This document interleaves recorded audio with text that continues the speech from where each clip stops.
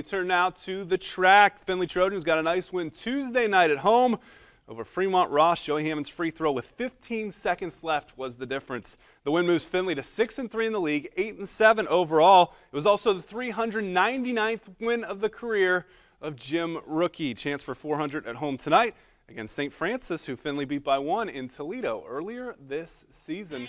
And Coach Rookie, boy, what a career he's had at Rocky River and now at Findlay.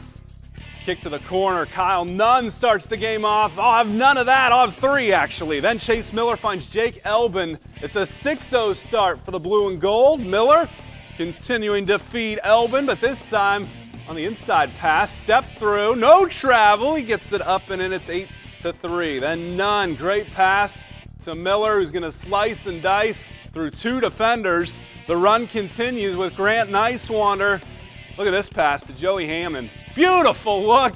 Joey finishes with 2. Findlay holds off St. Francis 66-47. Actually, they ran away from it. It was close to the third quarter. Jim Rookie win number 400.